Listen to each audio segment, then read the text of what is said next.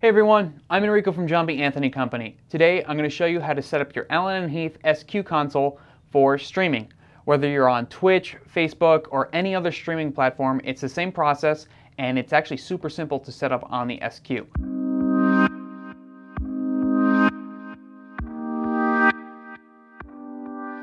Today I've got with me an SQ6, but it's the same process for all three consoles, SQ5, SQ6, and SQ7. I'm going to be connected to my computer over USB, but we can also do this with Dante if we have the additional card installed in our SQ. We have two ways that we can go about this. First is to duplicate our front of house mix out over USB. To do this, head over to I/O, Outputs, and then Mix Output. You can see on our local tab that we have our main left and right output assigned to the physical sockets on our SQ. We can assign these over USB as well without affecting our main PA.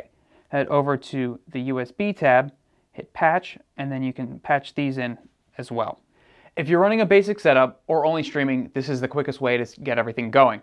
If you're using your board to stream and not running into the PA as well, you can actually jump ahead in the video and we can set this up for OBS now.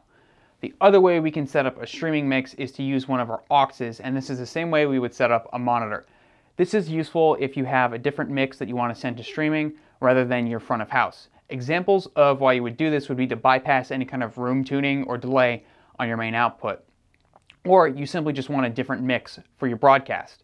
You can add in some room mics to help your digital audience feel like they're in the room with you. In these situations, we need to route USB 1 and 2 out to one of our auxes. Let's head back into I/O page, select Output, Mix Out, and then USB. We're going to take our outputs 1 and 2 and assign them to one of our auxes. If you need to make an aux stereo, you can head over to Setup, Mixer Configuration, and then Mix Stereo. This is where we can change any of our auxes from mono to stereo.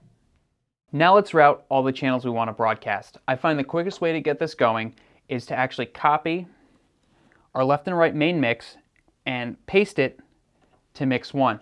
This copies all the routing and none of the additional processing like delay or EQ out. Make sure all your leveler adjustments are good to go and you're set. Now that our mixer is set up, let's head over to OBS and configure our computer. All right, since we're streaming to Twitch, I need to go to twitch.tv and get my stream key. Here's the home page. I've logged in. Make sure you go and do that. Then once you are logged in, click your user icon, click Settings, then head over to Channels and Videos. Here is your stream key. Again, you do not want to share this with anyone ever. So you can just press the copy button or you can highlight everything and do Command or Control V, depending on if you're on a Mac or a PC. It's the same thing, so you can just hit the copy button. We're pretty much done with Twitch for now, so we can go and head to OBS. First thing I want to do in OBS is head to my preferences. Here, I'm going to go to Stream, and I'm going to select Twitch as my server. You can leave the server as auto. You can go and paste your stream key. Under there, we're going to head over to the Output tab, and you can use the simple output mode if you want. Just make sure you set the audio bitrate to 320 so you have the highest quality audio possible.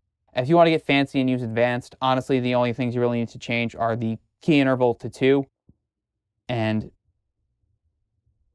again, the audio bitrate to 320.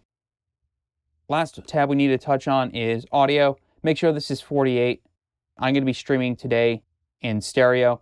You can change that if you want, but out of the SQ, I'm coming stereo, so I'm just going to leave that as stereo. Now we need to go and add a source. So you can click the plus sign down here, and I'm going to do audio input capture. I'm going to label this SQ. You have to select the device now. You can do SQ audio if you're connected over USB. If your SQ is plugged in via Dante, you can do that here, Dante Virtual Sound Card. I'm going to select SQ Audio and hit OK. So now in my audio mixer section, I have my SQ. Just as a safety precaution, I recommend dropping this down to -1 to avoid any clipping issues. You never know. And I'm going to click this gear icon and go to Advanced Audio Properties. If you run into a situation where your camera and your audio are out of sync, this is where you can go and fix that. So under sync offset, I can raise the milliseconds to bring my camera back in sync with the audio. And then once that's calibrated, you can hit close. That's pretty much everything you need to set up in OBS for your audio end of things. Once your camera is good to go, or maybe a display capture, you're ready to start streaming. So get your video set up, and then you can just click start streaming right here. That covers everything you need to get your SQ ready to stream. If you have any questions, you can leave them down below in the comments. Thanks for watching JBA University. Make sure you hit the like button on this video, make sure you subscribe, and make sure you hit the notification bell so you find out when we put out more videos. Really appreciate you watching, and I'll see you next time. Thank you.